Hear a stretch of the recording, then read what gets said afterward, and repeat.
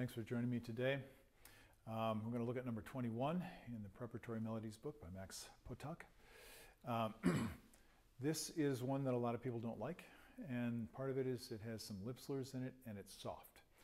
So I do not want you to think of this as an exercise, but it's difficult not to, because when you're struggling with those physical things, it seems like, well, I got to get control here. So I'm just going to go ahead and play it for you,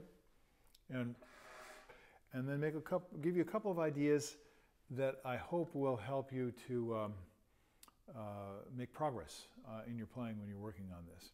And a couple of things about musical issues that can help. Sometimes when you focus on the music, you just relax the body and focus on the music, everything becomes a lot easier, instead of trying for the physical control. So let's see if my medicine works for me today.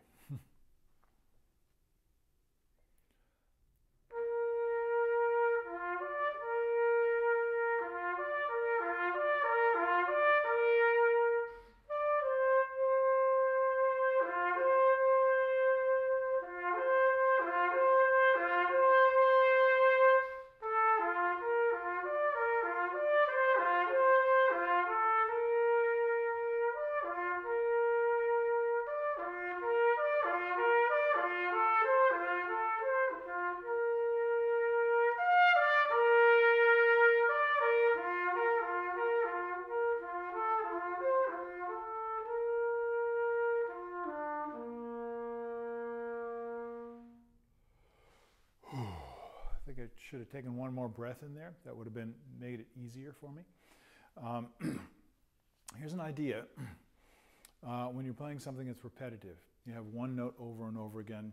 You have a similar figure over and over again, like you do here. So I'm going to play the beginning again.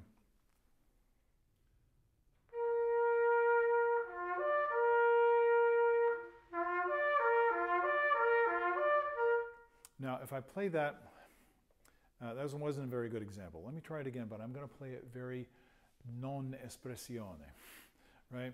I'm just going to try and play it accurately.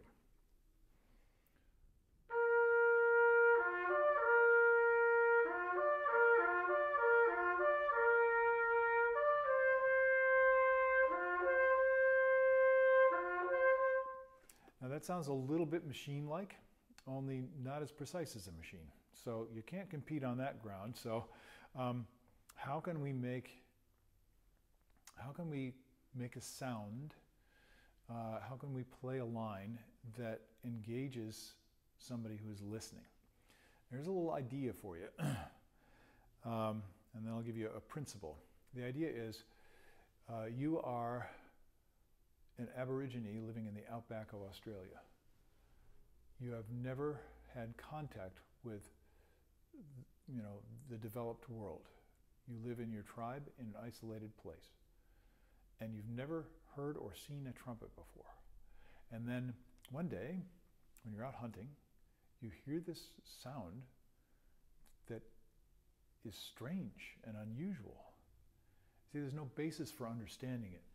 That person listening to that trumpet sound that they've never heard before, it would have an effect on them. That's music. It would have an effect, just the sound itself.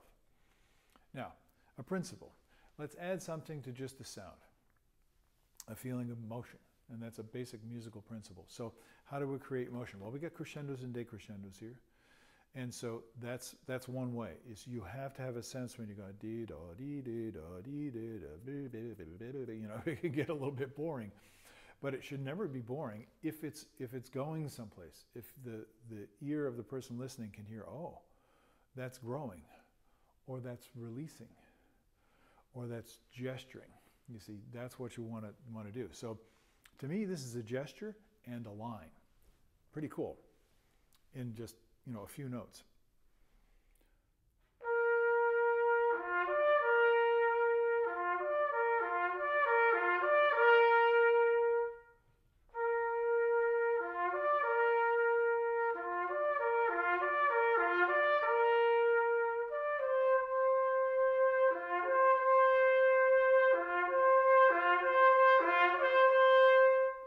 So I'm trying here to give you a little bit of an idea what I'm talking about. Now, doing those things on the trumpet is difficult. So remember the principle, keep it simple. So if you can play it with good sound and good control and not worry about showing line and gesture and direction, good. As soon as you get comfortable with that, then see if you can go beyond it. Otherwise, you're going to get stuck in just playing the trumpet for control. And I hear a lot of people that play that way. They sacrifice the expression for control. And sometimes that's a necessary choice on the trumpet. You got to get the job done. You got to play the notes. Now, if you're not playing an exposed situation like a solo, like I'm doing right now on a microphone, then you can get away with a lot more stuff. If you're playing in a band, even in a brass quintet, chamber music, there are other people playing with you, and it kind of covers these things up. So this solo work is very, very important in terms of refinement.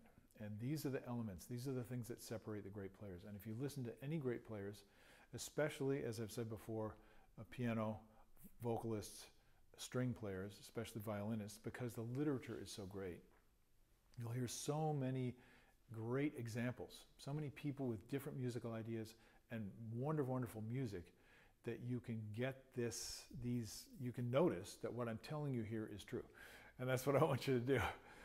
So I hope you take this and not just work on it as an exercise. Now, if you need to do an exercise, that's fine. You can take an element of this. Guess what?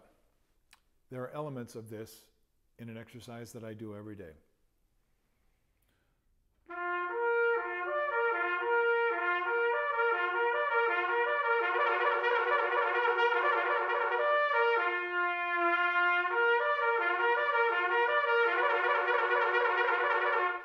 A lot of people think that's like crazy flexibility. No, it's not. I'm not doing very much. I've simplified it. We'll talk about this when we get into the how-to, if you will, the foundational things that every trumpet player has to be able to do, and then how to develop your skill based on that foundation. What I'm doing is actually really simple, and it's easy. If it weren't easy, I wouldn't be able to do it. I'd be struggling and you'd hear it, but you see how easy that is. So that makes it easier to play this, which is slower and is the same notes, different pattern, but the same notes. So I hope this gives you some encouragement. We all need encouragement now and then, that's for sure. So I hope you find some encouragement here. And have a good day, have a good practice, and I'll see you later. Bye-bye.